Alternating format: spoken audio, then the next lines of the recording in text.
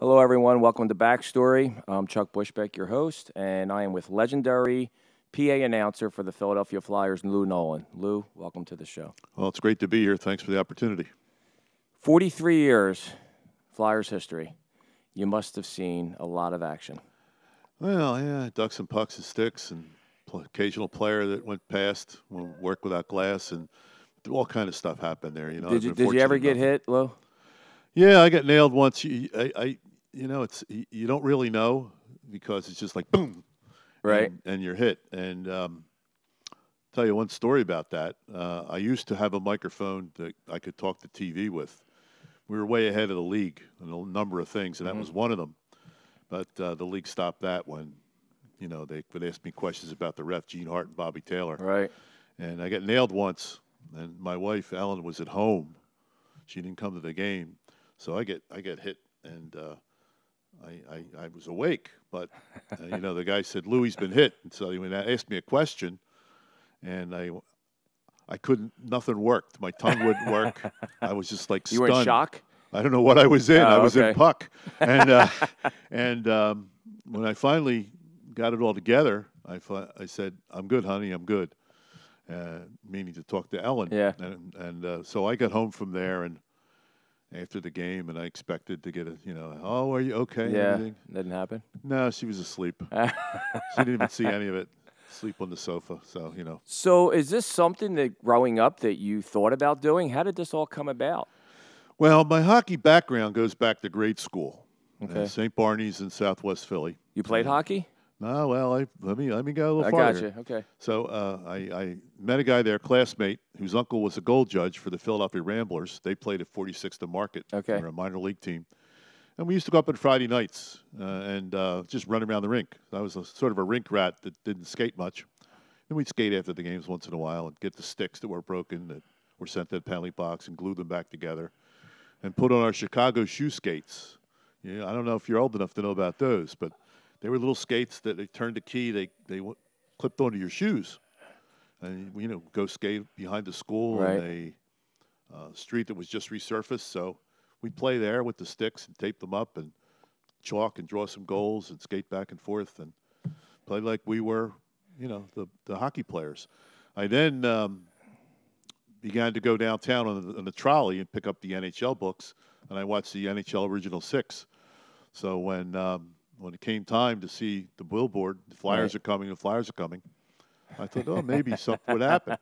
Met a guy at the beach, Joe Cadillac, who's a great friend of mine, and he was the Flyers' first PR director. He was named Okay. after we met each other. And I said, if you need somebody to help, I used to follow hockey, so maybe Right. I can help you. And I began running the press box first few years.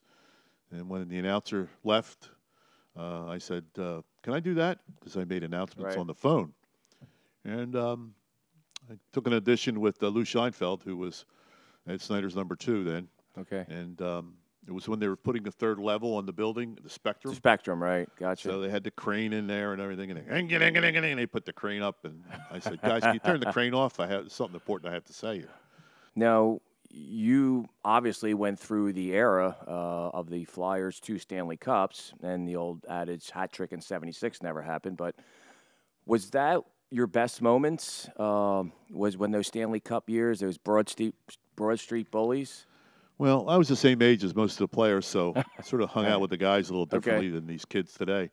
But, yeah, they were some of my best moments, that and, the Russian game in '76. Can you go into that a little bit? Because like the newer audience, they're somewhat aware of when the Russians came here, but there was 2 Soviet teams, I believe. One was the Wings, and one was the Red Army team. The Red Army team was the better, Tretiak and those guys, right? Yeah, they've just produced, and you may have seen it, a documentary called The Red Army, which talks about their system. And what they would do was take 5,000 kids and make them 2,500 kids and make them 1,500 kids and then 500 and then 100 and come out with the 50 best players in all of the Soviet Union. Right.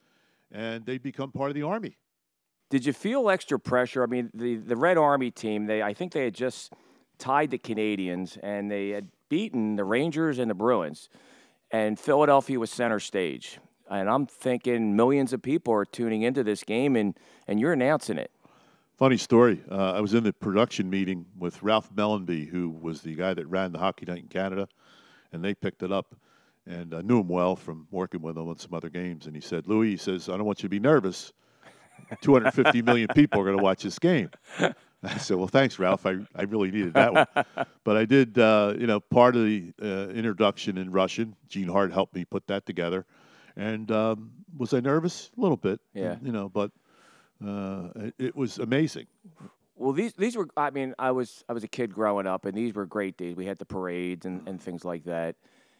And I remember, the Broad Street Bullies and Dave Schultz, and I think one of your famous lines over and over again in the game was Flyers penalty number 8, Dave Schultz, 2 minutes for roughing, 5 minutes for fighting, and 10-minute misconduct. How many times did you possibly say that? Legions of times, Chuck. Yeah. And Dave was quite a player. He would, when the game started, his eyes became like ping pong balls. I mean, he had the intensity, and you've played pro sports, what intensity's like. And Dave had it. And when he would get a penalty, we couldn't even talk to him. There are guys that come in the box now, are great guys, and they talk to us. Some will, some won't. But Dave wouldn't.